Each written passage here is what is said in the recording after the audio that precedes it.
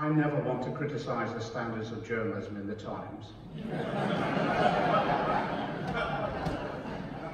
But maybe, I'm not sure if there was a Times reporter there yesterday, where I ruled out any pact, any coalition whatsoever. Oh, you are ruling it out? Oh, yes. Emphatically, okay. I think I've done it 3 times in the space of the interview yesterday and the conversation. Let's make it absolutely clear what we're about. We want a general election as soon as we achieve a general election. And I say to the Boris Johnson, just bring it on. Let's have this general election. I think we'll go in as a majority Labour government. I genuinely believe that. And people think, well, look at the polls at the moment. Well, before the last general election, we were 24 points behind in the polls. And I said then that we would draw level, and I think we stand a chance of winning. And everyone wondered what was I on. And that's exactly what happened. I think if we'd had another week of campaigning, we'd be in government now. But nevertheless, we drew level virtually with the Tories themselves. I think the position we're in now is I think we've built a base, got a mass membership. I believe we can go in as a majority government. But if we don't, and I made it explicitly clear at least twice yesterday, we will go in as a minority government. We will lay out our programme and we'll seek to implement it. If other political parties or individual MPs, because there might be a number of Tory MPs as well, if they support our proposals, that's up to them, that's fine. If they don't, we'll go back to the people. And if the SNP or the Lib Dems or whatever the name of Change UK is now, I've lost track, whichever they are, or individual Tories, if they don't support real living wage, if they don't support the bringing back of Sure Start census, if they don't support the funding of the NHS, if they don't support the funding of our National Education Service, free at the point of need from cradle to birth, if they don't support that, we'll go back to the people and let them explain why they don't support it. And I think we'll come back with a resounding majority. Why would, if the MP's arithmetic stacked up, just out of interest, and essentially it locked the Tories out of power, to quote Nicola Sturgeon, why would you not have a working arrangement with SNP? Because we're a socialist party. They are not. I think the SNP is to the right of most of what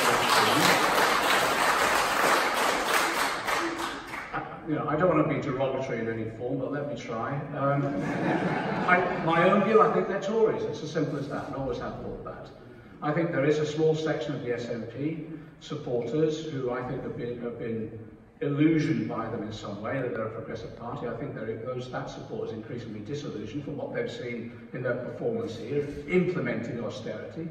I saw their recent Prosperity Commission or whatever, and it looked as though it was installing austerity for future generations. So I believe now that what we want is a Labour government under Jeremy Corbyn, setting out a range of socialist policies that will transform our society. And it is about, it's that Tony Benn statement, we're about an irreversible shift of power and wealth in favour of working people. That's not what the SNP is about. That's not what the Lib Dems or Change UK or whatever is about. So we want to go into government with a clear programme. We published our manifesto in the last election. And some of you know the story about it being leaked and all the rest. Within 24 hours, we shot up in the polls by 10%. Why?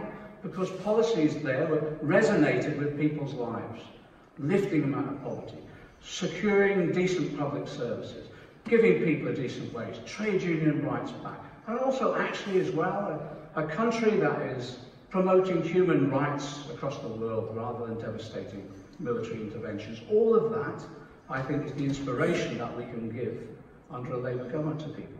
I think if you look at what I've said today and what I said yesterday, we've concentrated on making sure that our view is that another independence referendum is irrelevant. So we've got to concentrate on the real issues facing people. And that, yes, there will be a debate about the attitude of the UK Parliament, and I've made my view clear on that. But the key issue for us is let's get real about what people are facing, and that the independence referendum won't address those real issues of, as I say, low wages, insecurity of work, cuts in public services delivered by the SNP, the need to ensure that we have long-term investment, tackling climate change, all of those, that's what we'll focus on. John, just as a rider to that, so political observers are saying you are reversing the Labour policy on NBREF 2, is that correct? No, well, I'm repeating what I've been saying for the last 3 years about what my view is. And my view is exactly in line with Richard Leonard, which is we concentrate on the real issues.